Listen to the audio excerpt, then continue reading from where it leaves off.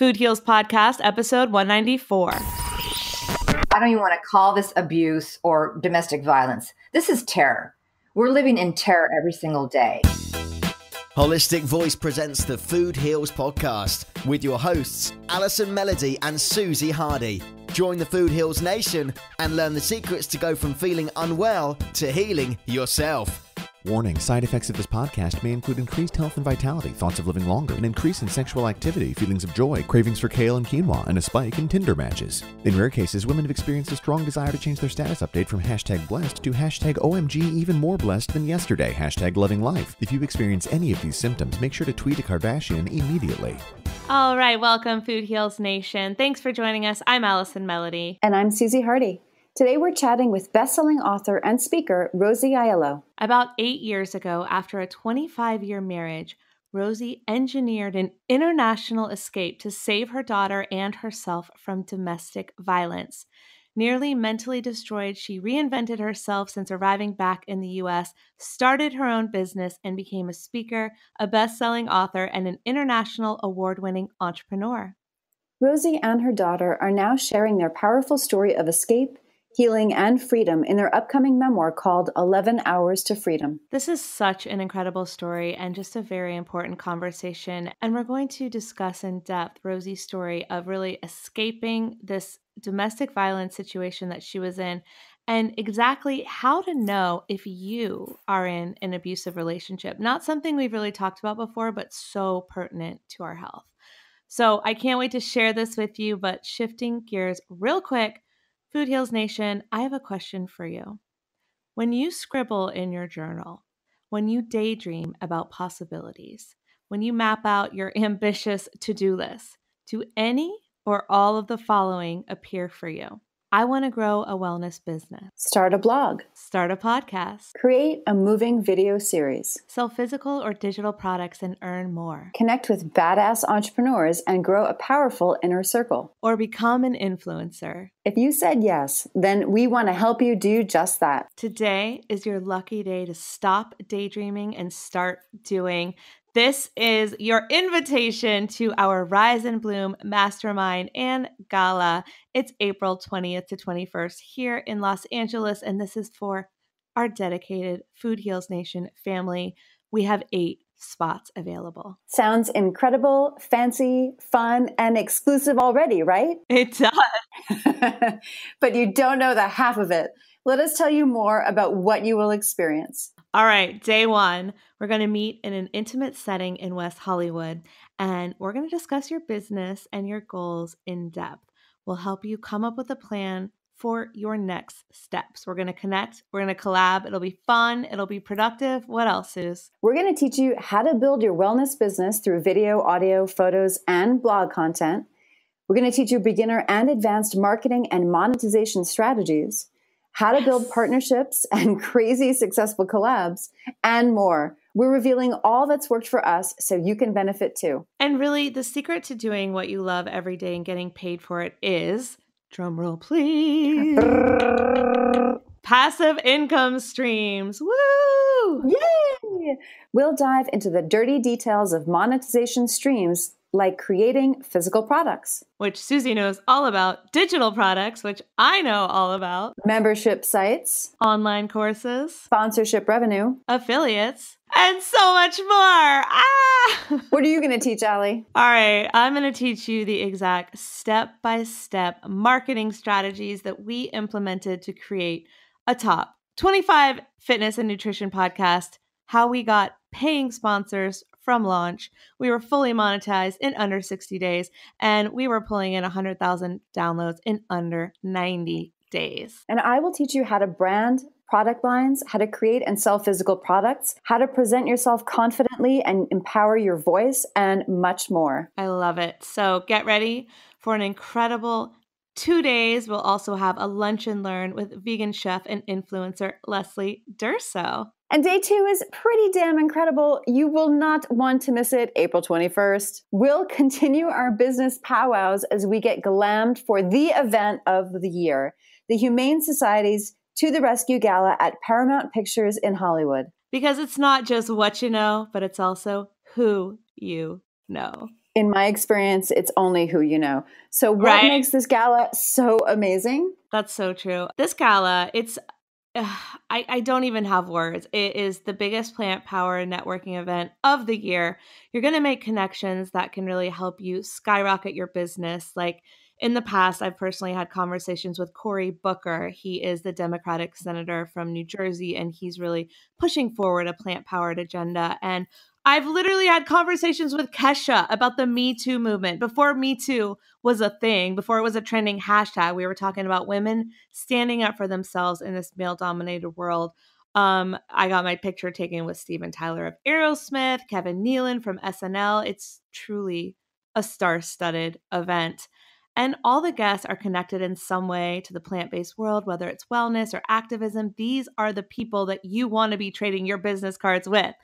And everyone is accessible and kind, and we're all just there for a purpose. To wear a hot dress and drink champagne? Yeah, Susie, you get me. Okay. Yeah, I do. To join us for a 2-day mastermind in Los Angeles, go to www.foodhealsnation.com/mastermind. But first, make sure to email me info@foodhealsnation.com and see what discount codes I may have going on. I might have something for you. Tell me about your business and that you're interested, and maybe I can arrange a special discount for you. Act fast. We've only got 8 spots. It's going to be very intimate, so we can all get the most out of it. Next up, our interview with Rosie. The Food Heals Podcast starts now. Rosie and her daughter are on a global mission to save 1 million women and their children from domestic violence, because when women are freed from the shackles of abuse, they can thrive along with their children and become happier and more productive. Women hire Rosie as their escape artist because they are stuck in playing small and stuck in their own suffering. She helps them regain their voice and confidence and rebuild their life so that they can create a joyful and prosperous life that they deserve. Welcome, Rosie. Thank you. So great to be with you too. I've been looking forward to this. So, Rosie, tell everyone a little bit about who you are and what you do. It's so good to be here. I am writing my memoir with my daughter. It's a mother-daughter memoir called 11 Hours to Freedom. And from that book that we're creating, I've created a women's empowerment program called the Freedom Fulfillment Formula. It takes women through the journey of really taking care of themselves to knowing what's really important so they can reclaim their voice, their confidence, and their courage to really step up and create their own joyful and prosperous life that they deserve. I mean, they don't even feel like they deserve anything. Or they may even be kind of successful, but there's still that voice in them. Or when they go home, it's like, I am just a fraud. It's not really me. You know, they've been put down by so much from the outside that they've now started to do that great job to themselves. It's such a crime, you know, to have all these fabulous women not be their full selves.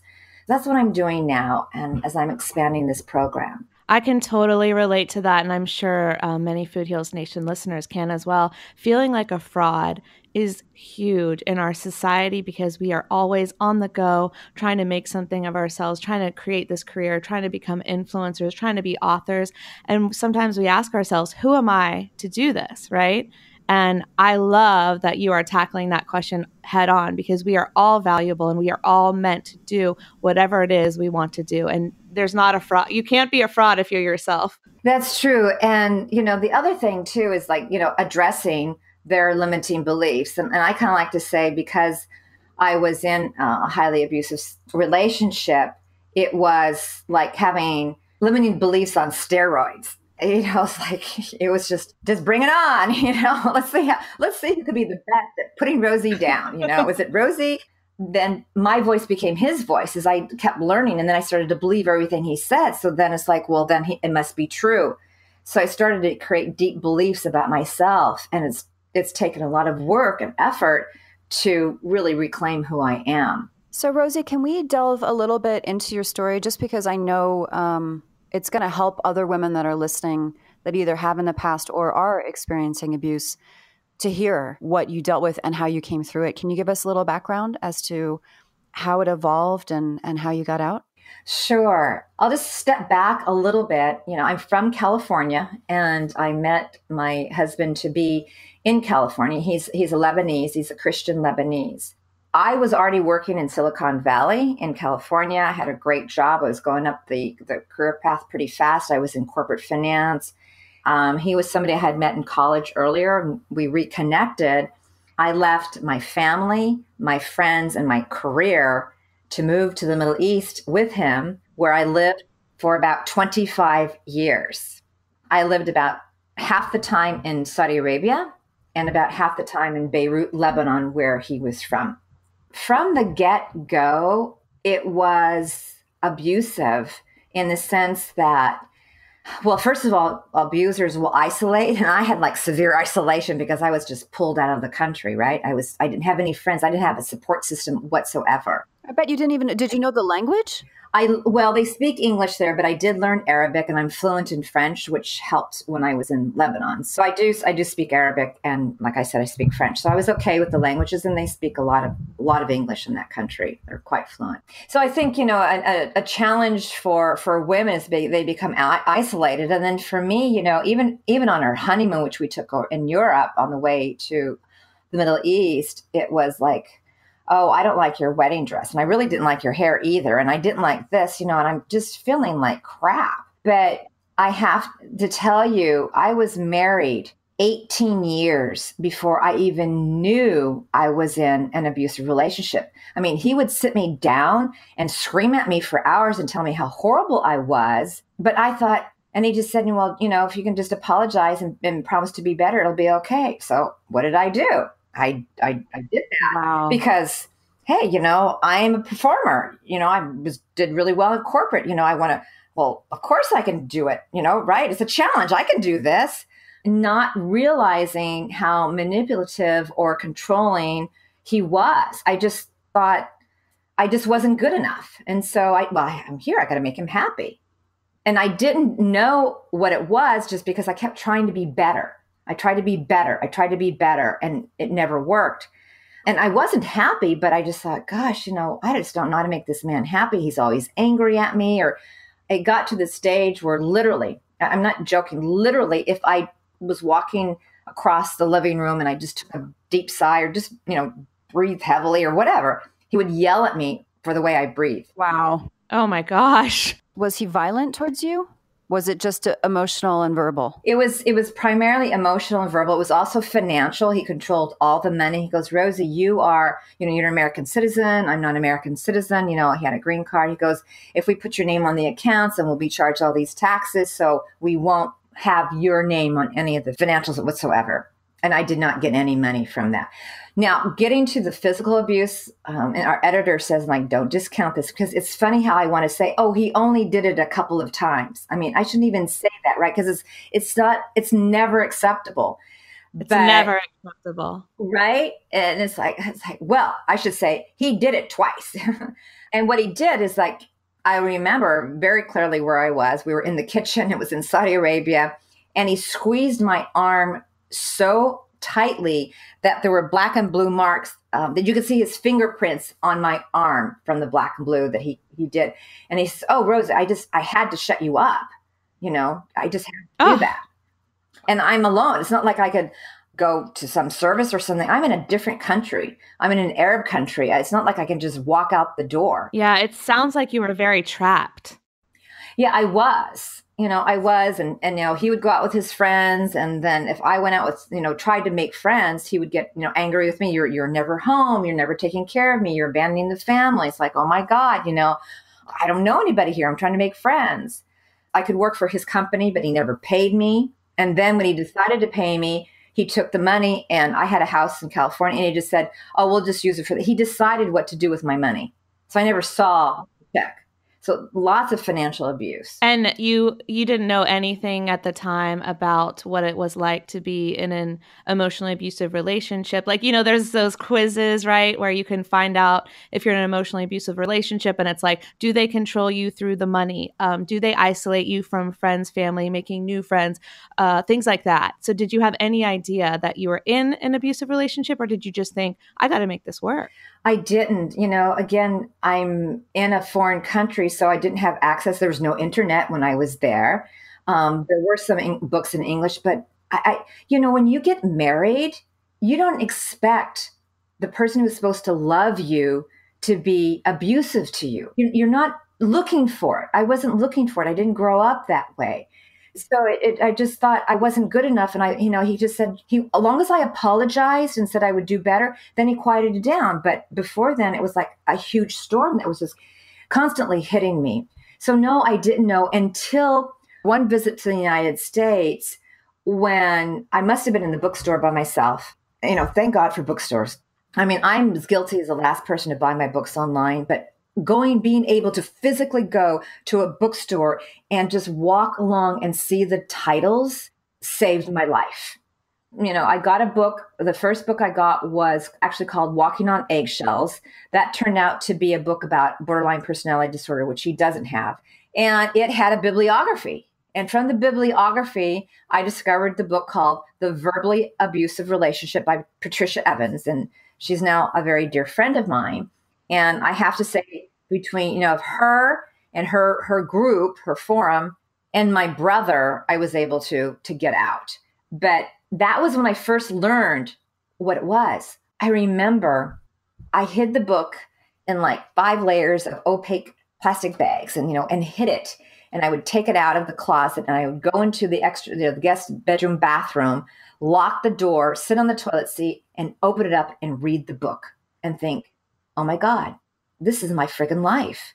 It was like she was describing, how they are, just like what you were saying. Is he doing this? Is he doing that? And I thought, oh my God, this is it. And I didn't want to accept. It's like, no, we got to make this marriage work. We have to make the marriage work. And it was so painful when I realized it wasn't going to work.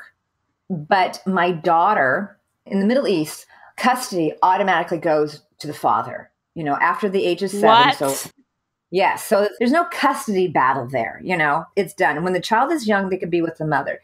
But after that, until they turn major, they're with their father. So I didn't want to leave without my daughter. I would have never done that. Well, there's that movie, that Sally Fields movie that was a book first. Yeah. Called Not Without My Daughter. And it took place in Iran. But same kind of story. She married an Iranian in Michigan. He was a doctor. He wanted to, he tricked her. He wanted to go home and introduce their daughter because they were living in Michigan. He was totally Americanized. They wanted to he wanted to introduce his daughter and his wife to his family in Iran. And this was back when, this is in the 80s, early Right. 80s. Right. Travel restrictions are different there. And once they got there, he took her passport, and women couldn't travel without permission of either their husband or their father or their brother. That's right. And so she was trapped there. That's So right. literally just the words you just said. She couldn't leave. Same thing. She didn't want to leave without her daughter.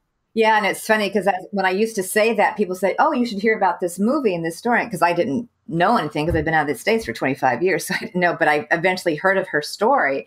And it's true, so I was not going to leave. So I had to wait till my daughter turned major. Then she started the university.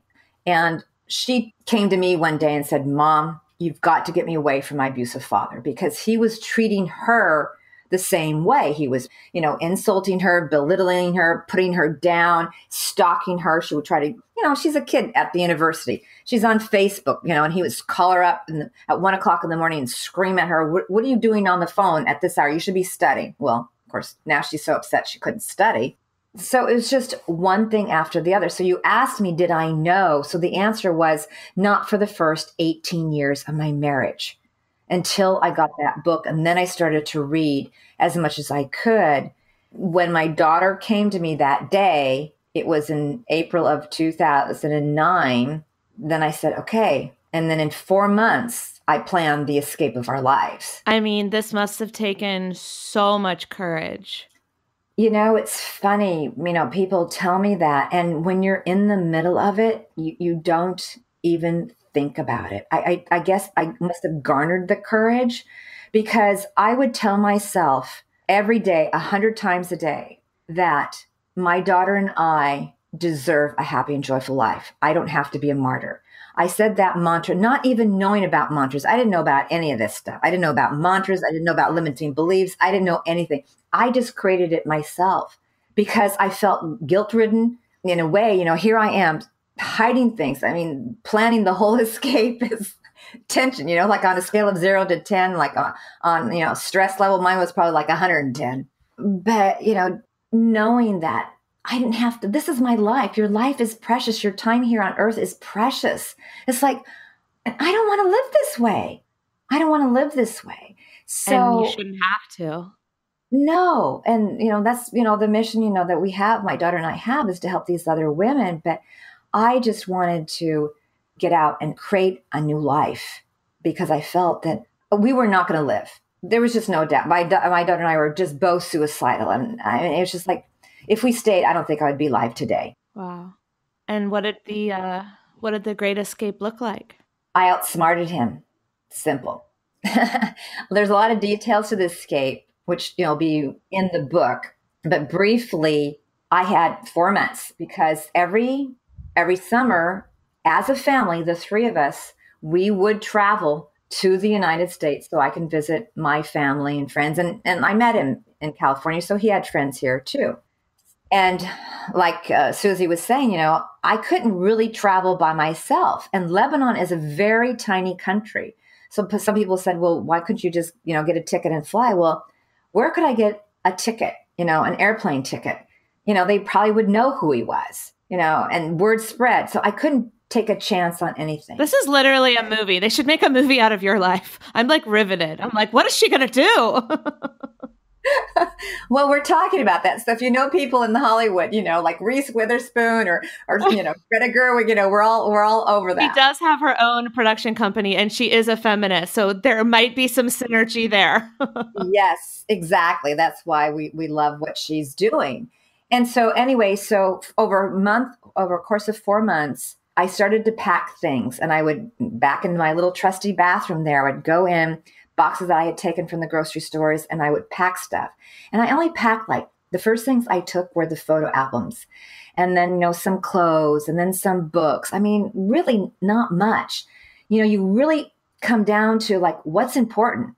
Gee, I really would have wanted the China, but then when I got here, it's like, I don't really want that. And you really understand that things aren't important, right? My freedom and my daughter's freedom was the most important thing. So slowly I did that. I packed things up. And mind you, this is another thing that women who are in this situation, the problem they have, in those 18 years of marriage, nobody knew of my plight. So after I read the book, I told my brother and my 2 best friends in the United States. So in 18 years, only 3 people knew. And I have to then interject. Was he nice to you in front of other people? Oh, yeah. He was very nice. He was, the typical charmer. He was, everybody would say, you guys are the perfect couple. You travel, you do all these things, he's so much fun. We would entertain a lot. So on the outside, right, typical, great persona. I used to say I lived under political terrorism because I lived in the Middle East, so I know political terrorism. I've been through it, and I've probably seen more bombs and bullets than the average soldier in the United States, and I'm sure of that because I've looked at the stats. And I lived in my own personalized terrorist camp because I don't even want to call this abuse or domestic violence. This is terror. We're living in terror every single day, right? Yeah, and it's just so interesting because people who often, not always, people who are abusers and people who turn out to be murderers later in life. I'm not saying, your ex-husband was a murderer by any means. I'm just saying they often possess common traits of being sociopaths. And sociopaths are extreme charmers. They can charm someone into loving them. They can charm people into giving them raises and making their way up in the business world and the social world and all these kinds of things. And then secretly they are terrorists, whether they are abusers or hurting people in different types of ways, hurting animals. They have this secret, and then that secret becomes your secret. Yeah, that's exactly true. He was, or is, I should say, narcissist, sociopath. And one thing is you can't love them into being good. Right. They're never going to change. They're never going to change. And it's hard for women to accept it. It took me a while to understand it and accept it as well. We want to change everyone. We want to fix them. We want to make them better. It's a part of our nature as women, I feel. I don't know any women who aren't trying to change or fix someone until, unless you go real deep and you self-reflect and realize that's not really possible. But I feel like that's one of the biggest lessons of my life as well, is that you cannot change someone. you can lead by example and hope that they follow. But in the case of abusers and things that are this extreme, they are never going to change. And so you have to change and get out and do the great escape like you did. Yeah, so continuing on in the story a little bit, to not leave it too much. So anyway, we left as a family, okay? We left as a family going to the United States. In that time, I had already talked to attorneys, both in Lebanon and in California. I was ready to talk to them. I had made lists and lists of things I had to do. I'd copied critical documents. I mean, I had my act together. My brother was my sounding board because I couldn't think really well throughout the whole episode, because your brain literally gets rewired by the abuse. So it makes it really hard for you to think, all the neurochemicals, and, you probably know that better than I do, but there's a lot of impact that happens to a human being when they're being abused. So we go through Paris, because there are no direct flights to the United States from Lebanon anyway. So we go Beirut, Paris, and then Paris, San Francisco. Our book is called 11 Hours to Freedom, and the 11 hours because it was an 11-hour flight from Paris to San Francisco. We arrive on San Francisco International Airport. Now, because I guess we lived in the Middle East, we got chosen to go through customs. And this is the first time in all the years I traveled that I had 2 full suitcases packed with all my stuff. And he even kind of commented, gee, you're taking a lot of stuff this time. And I go, oh, it's just lots of gifts for everybody. So when we got chosen, selected, I don't want to say chosen, that makes it sound like it's good. Yeah, right. So when we got selected to, for a custom inspection, I'm like, oh my God, I'm sweating. I'm not thinking like, well, so what if he finds out, I'm leaving him? I was just going to say, now you're in your country. Right. But see, I'm not thinking that way because I have to finish the whole thing. You don't feel safe. I don't feel safe because he's still with me. I was scared to death by the time we were ready to leave. I didn't know what he was going to do. So, the customs agent is opening up our bags and he's going through, and I go, oh my God, he's going to see our stuff, and then he's going to start asking questions, but he didn't notice anything. A big sigh of relief. So then we go through the doors, the doors open automatically. And I knew exactly where my brother would be. We had arranged for him to pick us up at the airport, which was not common for my brother to meet us at the airport. But in Lebanon, it's really common for your family to meet you and greet you, even if you've been gone a week. So he wasn't suspicious the moment he saw my brother. Then my daughter and I, we rolled our luggage carts behind my brother.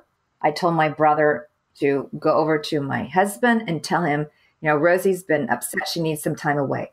I was so afraid I couldn't even have my brother tell him that she's leaving you forever. I couldn't get the words out. I had to work with a psychologist for a while before I could voice myself. That's what I wanted. Yeah. I mean, I can imagine the fear of what his reaction would be. And so then we turned around and walked away and left him standing in the airport.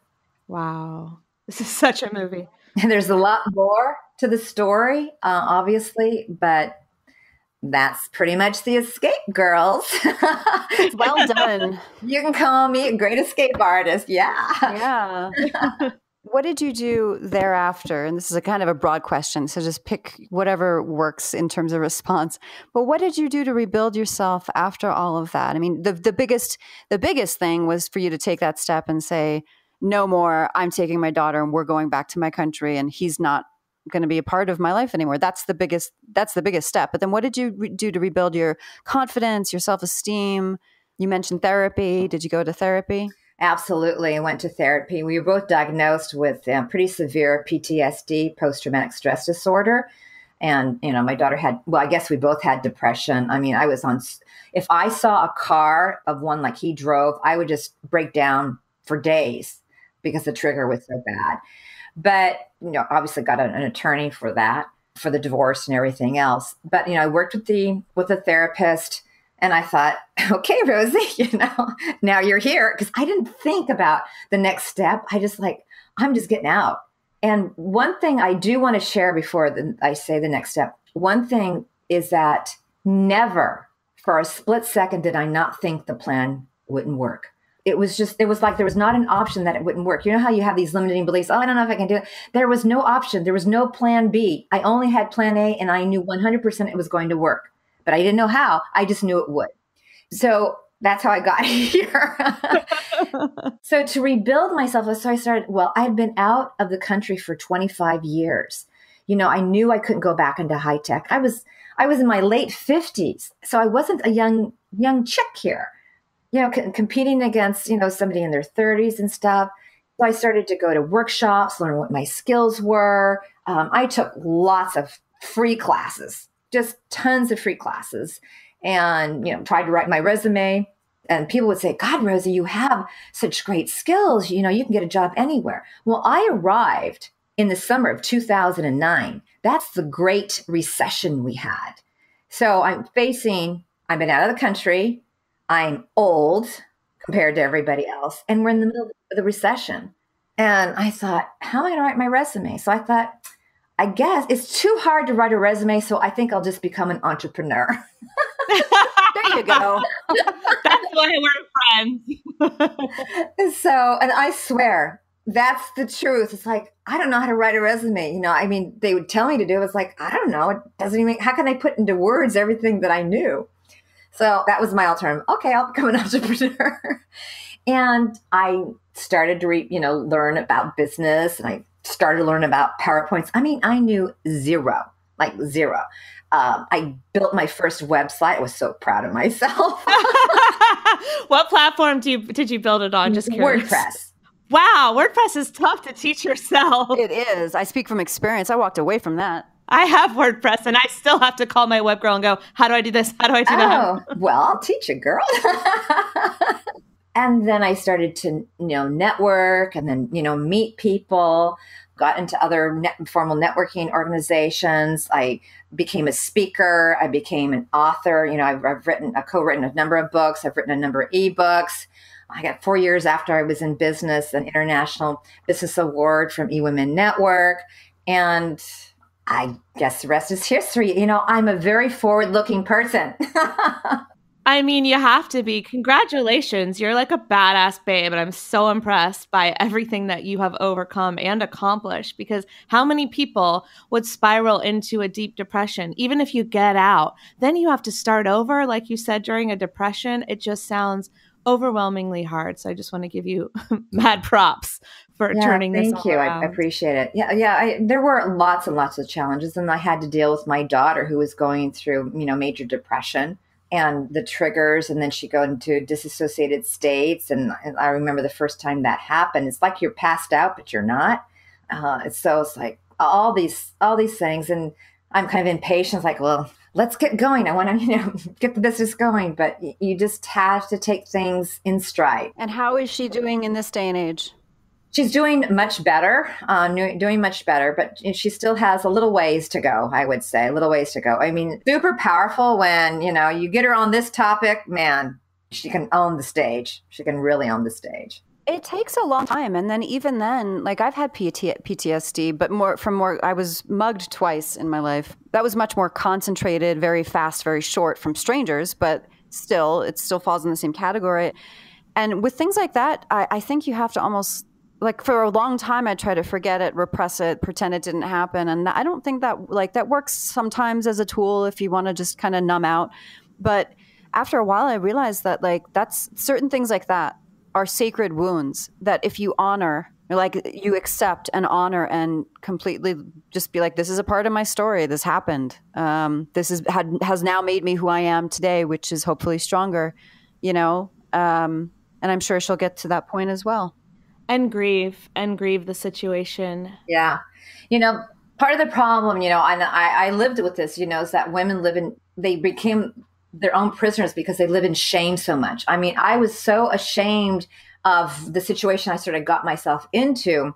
I didn't want to tell anybody. And that was such a mistake. This is sort of my mission too, is to create a safe community for these women to realize that you are not alone. And if anybody, your listeners who are listening, is like, if any of this rings true, is to reach out to somebody. Whether it's me or Susie or, Allison or somebody that's close to you, because the worst thing is to be alone in all of this, because you feel like you're the only one. You don't and you make up stories that you think you can't get out. You think there is absolutely no way. You know, if I think of myself 10 years ago, I was still back there, and to look at my life now, I could have never in a million years have imagined then where I am now. Never. So there are great possibilities. And our book is divided into 3 sections. And the first section is the flight for freedom, which is that first part of during the flight. And then we do a lot of flashbacks of what led up to the escape. And the second part is called the fight for freedom. And that really is, it's not something you can just do once in a while. I am very conscious of my freedom every day, probably more than the average person, because I really had to fight to get my freedom. But it's like, what do you create in your life on a regular basis to maintain your freedom? Are you, we have the Me Too movement now. It's like, are you really sharing your voice in the most powerful way? Or are you, maybe sometimes you dumb it down or you don't say anything because you're afraid of what someone else might think. You're afraid of what maybe the repercussions might be. But at the same time, you're diminishing yourself. Yes, we have to speak our truths. And when we are truthful, we are ourselves. And when we are truthful, we can help transform ourselves and others and ultimately the world. And the farther away we are from our truth, the farther away we are from healing. And I really think that is so much of your story, so much of my story in a completely different way, but coming back to this happened, Susie's trauma happened, my trauma happened, your trauma happened for a reason so that we can then help others. And if we deny it, if we diminish it, if we hold back, if we, like you said, dumb it down, then we're only doing a disservice to ourselves and others whom we could be helping. So I think the importance of telling your story is like number one. And you are an escape artist for others. People work with you to escape these abusive relationships. Can you tell us about what you do? And if someone's listening right now, like what they can do, can they contact you? What steps can they take? Sure. Of course, they can contact me. They can do that at 11hours2freedom@gmail.com. And, I'll be happy to talk to them. And what they can do, first of all, if they can plan it, it's better. I know sometimes people don't have a chance, but if they're listening now, is to start getting all the financial information you possibly can get, bank accounts, insurance policies, your car policies, everything that you share, and even things that you don't share, things that are just his. And I know some women don't have that access, but get what you can. Get all the information, your passports, make copies of everything, any kind of a document.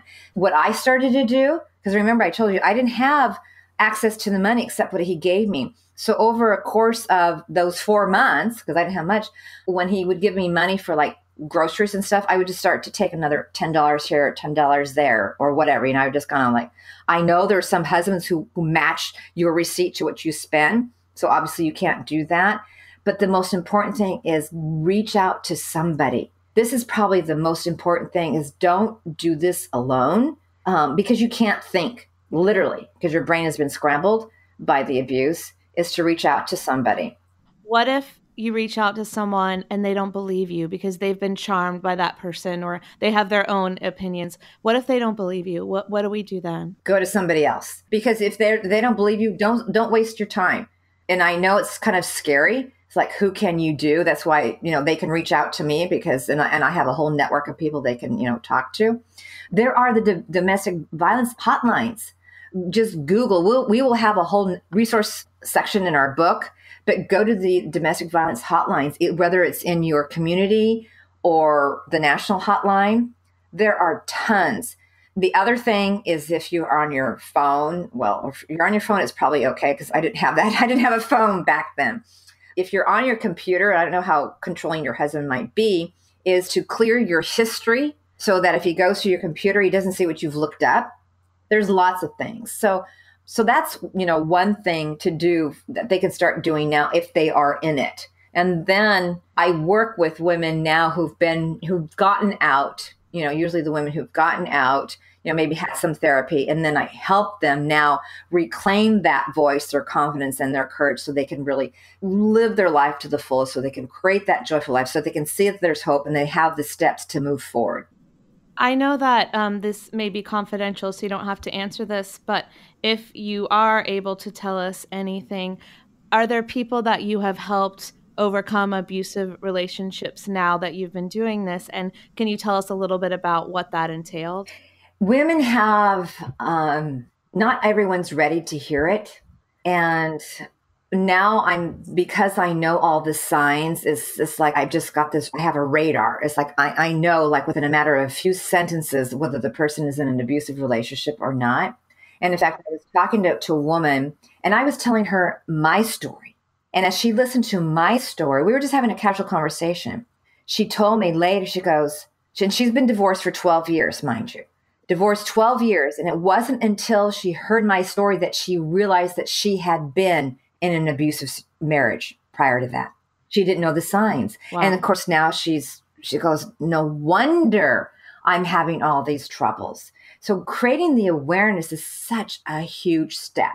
In another case, I encourage the woman, I go, look, you deserve to be treated with kindness all the time and respect and honor. Yes.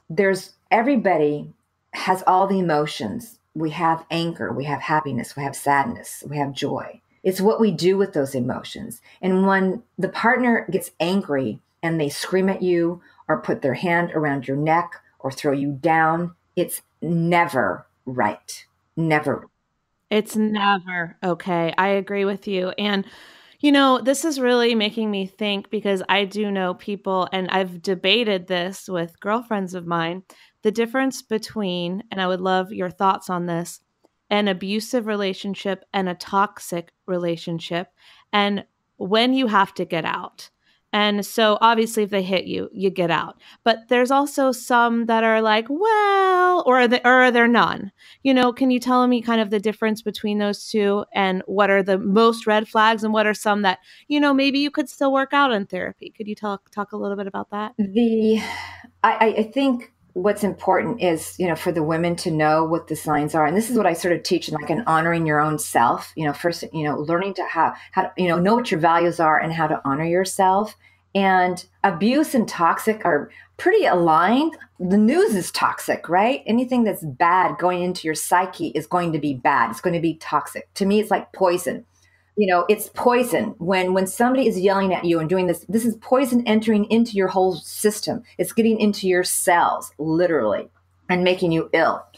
This is why, being on your podcast is so important because, I hope people understand the impact to their health. I know we're sort of segueing here, but I now want to bring it up. I have spoken to hundreds of women, all over the world. And I haven't done a formal statistical analysis, but I've done enough. And without exception, every woman that I have spoken to who's been in an abusive relationship has had a major health issue, not a minor one, something major. I was diagnosed with some other stuff and women have had cancer. There's a direct correlation. So this relationship is killing people, right? Yeah, just like our mutual friend Jolyn, who we also had on the podcast, who Yes. She attributes the fact that she had cancer to this anger turned inward from being in a relationship. And that's Yes. just one example, but there are countless examples and people aren't always making the connection, but the connection exists whether you believe in it or not. Because, when to get out is always the first time it happens, but we keep hoping, right? Remember, we keep going on that little thin line of hope that, oh, he's going to get better. He's going to get better. Or, I love him, if I'm just better, that's how mine was. Oh, if I'm better, then he won't be mad at me anymore. And they're not always cruel to you.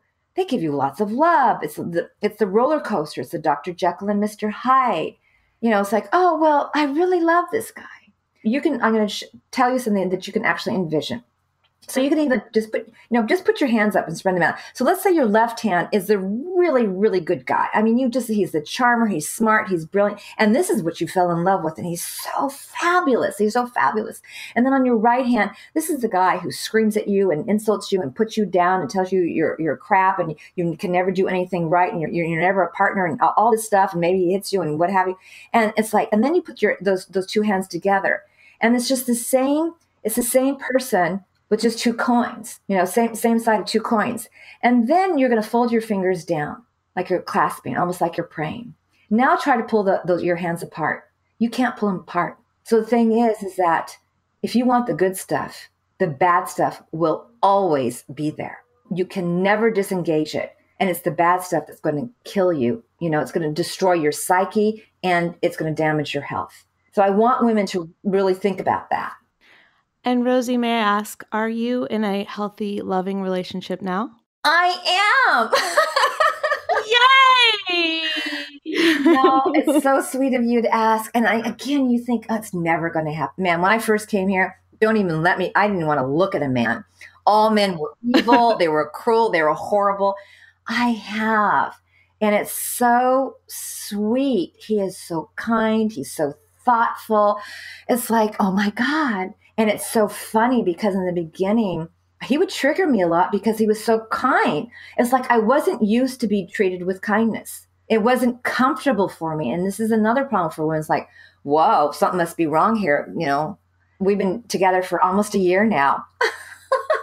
Isn't that great? Amazing. Yes. There's hope. Everyone listening, there's so much hope wherever you are right now. You can get out, whether it is you heal the relationship if it's not abusive and you're just having issues, or whether it's absolutely abusive and toxic and you need to get yourself out. But I love that you are now in such a vibrant and powerful place in your relationship. And can you, I can't wrap up without telling everyone what are the exact things that we have to look for? And if you have these things, you have to examine yourself and your relationship right now. What are some of the undeniable warning signs? What we talked about earlier, one is he always blaming you for everything? Okay. It's like no matter what you do, you're being blamed for it. Is he controlling the money in any shape or form? Like mine was, you can have it wasn't you could have as much as you wanted, but he gave me money to spend. I couldn't spend on myself, but for the family. So is there any kind of control of the money? Is he making excuses for you not to go see your friends or your family? Is he insulting them? Is he insulting your family and friends? I had that a lot. Is he doing things that, he can do them, but then when you want to do them, he makes excuses for you not to do them? Is he making it difficult for you to get out of the house, like to do anything? I got my pleasure from grocery shopping. That was where I had my peace, is just being able to go grocery shopping. So these are some of the bigger signs. Obviously, any kind of a physical abuse, which is a little bit more obvious to the person. So mine, it was so insidious. It's like burning, you're boiling to death and you don't even realize it. Because it's like, I feel like there is a fine line, but before it hits physical abuse, if it's going to go that route, between we're not getting along, but we may be able to fix it, because blame is one that could happen in an abusive relationship or a non-abusive relationship when two people are blaming each other because they have unresolved issues within themselves. So I guess my question is like, when is there still hope? And when is there not? Obviously, if it's physical, goodbye. Right. Obviously, if they're isolating you from friends and family, goodbye. Like some of them are absolutes, and then some of them are still, they're in a gray area. So I just want everyone listening to be able to kind of think for themselves. Am I on a scale of 1 to 10? Am I in a 10 abusive, or am I in a 1? This is still fixable. We're just having issues, a relationship. Does that make sense? Yeah, that's hard to answer. I mean, wouldn't you think? That's very individual, because we're taught that once you're married, or at least I was, I realized this for myself. Once you're married, things are going to be beautiful and perfect, and you're going to be happy forever. Disney, Yeah, we're West. And that's all you have to do is you have to get there. You have to find the right person. And I took my time finding the right person. And that's not true. It's work. All relationships are work. And then on top of that, I think at least women have this big expectation that being married, that one relationship is going to fulfill you completely. And that's the whole Jerry Maguire thing. It's like, you complete me, right? That's a load of bullshit. So then if you get into beyond that, everybody's raised differently. Everybody had different parents with their own issues. And I've done enough therapy on my own, and I was a psych major, that people learn their parenting, or they learn how to love from watching their parents. And they either do similar things or they do the exact opposite if it was really toxic, really abusive. if they were able to recognize that. Some people repeat that. So that's a hard question to answer, but I would say if there's still respect and tenderness, maybe it can be repaired, and a desire to hear your partner. And it can go both ways. I wanted to say this too, because we get some comments sometimes where we don't address the men. I know of some men I've seen in my life where I feel like they are emotionally abused by their wives. Oh, yeah. That they're the ones, not physically. I've never heard of any man being abused physically. I'm sure it exists, but it can go both ways. And I've definitely seen that in my experience, where the wife is the one that's, I don't know what goes on beyond closed doors, but I've seen it both ways. So I think if there's still respect and tenderness and ability to listen and willingness to hear your partner, then maybe it can be fixed. Otherwise, I don't know. Yeah, you bring up really good points here. And yes, I know men have also been in abusive situations. I've talked to quite a number of them. So the key thing I want to express here are two things. One, it's the pattern you have to look for. Obviously, in any relationship, there's going to be a disagreement, out of whatever anger, you're going to just blame somebody. But look at the pattern. Is there a pattern that person is consistently blaming you? And especially blaming you when you didn't do anything wrong. Is the person, when you try to explain what happens, is totally unwilling to listen to your side. So the key to any kind of healthy relationship is to be able to resolve conflicts in a mature way, which means you don't name call, you don't insult, you deal with the present issue presently. You don't bring the past into the future and everyone's past transgressions, and then you're blaming them now. And you have a talk about it. So if the person can apologize sincerely and you see a change in behavior. Remember, people who are narcissists and sociopaths are very good in the moment or moments to show really kindness and love and everything else. But then the pattern hits that, bam, you're slammed down. So you can't tell from a single moment, but you can tell from many moments. And if they're blaming you, putting you down, insulting you, it's like, really? Why do you need to do that? And even if people grew up that way, I just have to say that's not a healthy way. It's not a way to behave. We have to treat each other kindly. We can be angry. Remember what I was talking about before? Of course we can be angry, but you can be angry and saying, this is what upsets me, or you can be angry and start lashing insults, throwing things across the room. Which one's going to be more effective? I love this conversation, you guys. I'm so excited to talk about this because I feel like all my girlfriends need to hear this. And what if, Rosie and Susie, what if both partners are partaking in this type of behavior? I mean, I feel like the answer is obvious, but I want to hear your perspectives because I know people who claim to 100% love each other and they break down doors and throw shit at each other. And like, I remember this is when I was growing up, and my dad and my mom and dad didn't fight. I grew up in this like happy household, which I know now is rare, but I grew up thinking you can love each other and not fight. And there was this couple that lived down the street, not when I was a child, but when my parents moved to the beach when I was in college, and they would come out with us. They would come over for dinner, for drinks, whatever. My dad would have a lot of parties, and they acted wonderfully. And one time I saw them like fighting so bad. And I said to my dad, this is what I saw. And he said, yeah, that's how they love each other. And I was like, I'm sorry, what? And he said, yeah, like my dad had to fix their door. Like they had both broken things, shattered things. And then yet they were still in a supposedly loving relationship. And I remember being really confused and being like, they should break up.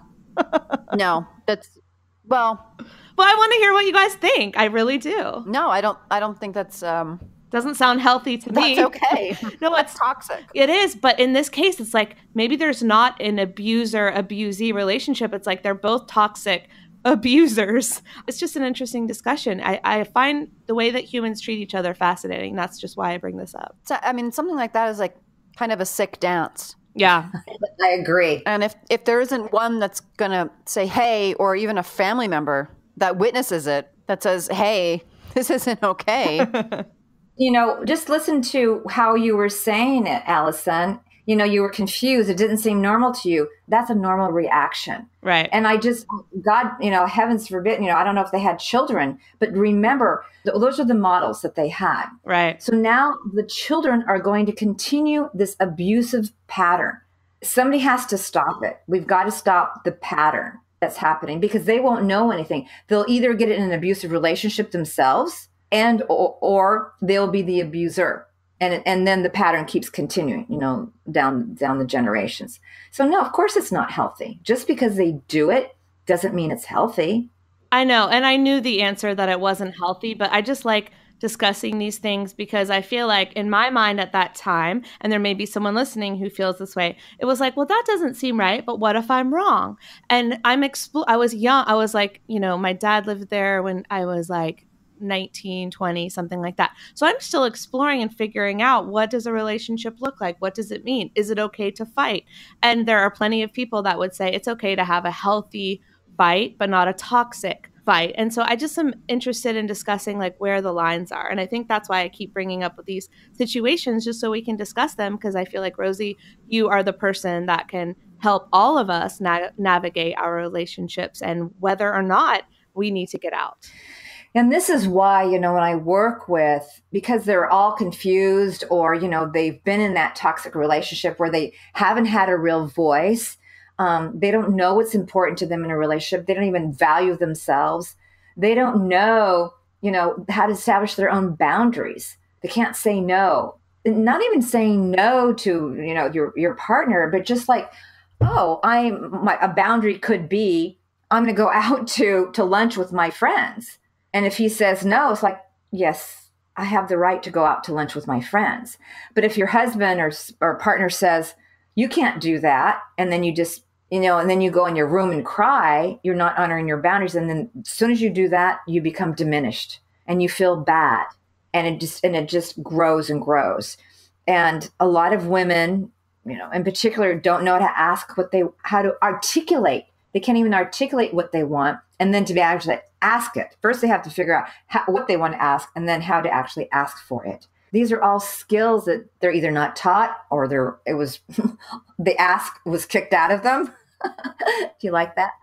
I love it. I'm not a big comedian, but I try.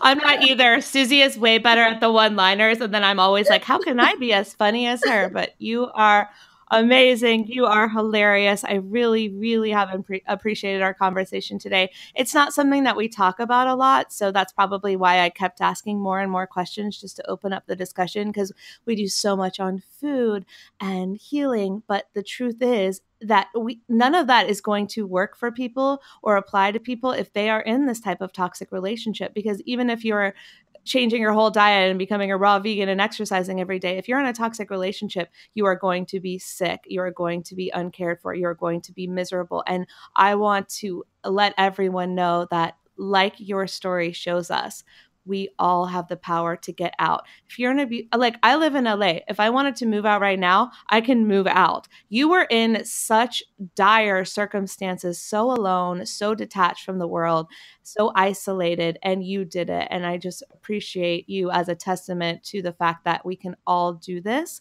if we need to. In most people's circumstances, I mean, I'm sure some, but the people who have worse circumstances than you did probably don't have access to listen to this podcast. So anyone listening, you can get out. Rosie can help you. Her book can help you. There are so many resources. And Rosie, please leave us with all of your resources, your website, how to get in touch with you, your Instagram, all that good stuff. Yeah, thank you. I mean, there is so much. And really, this whole topic is about healing the whole person, isn't it? Yes. It is about, I mean, it's not through food per se, but it is about healing. And I've listened to your podcast a lot. So this is the inner core of healing a human being. We're talking about the human being. So yeah, the website is 11hourstofreedom.com. They can get their free gift. They can do 11hourstofreedom.com/gift.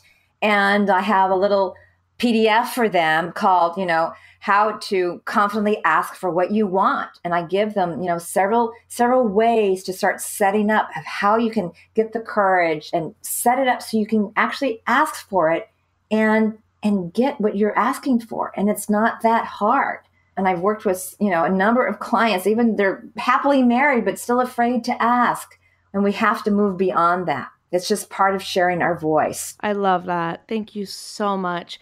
Is there any last words of wisdom or advice you want to leave us with?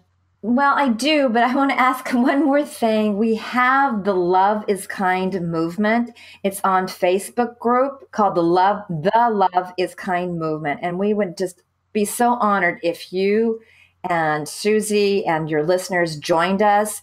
It's our movement. Our mission is to save 1 million and more women and their children from this insidious abuse, and to get the word out and to start the dialogue that love is kind and not terrorizing. We're here to make this a kinder world. Absolutely. Well, just keep continuing on that mission. We're so grateful to have you. Oh, thank you. You guys are supercalifragilisticexpialidocious, which is amazing. All right. I'll see you next time I'm in San Diego. Will you be at New Media Summit? Yes, I am.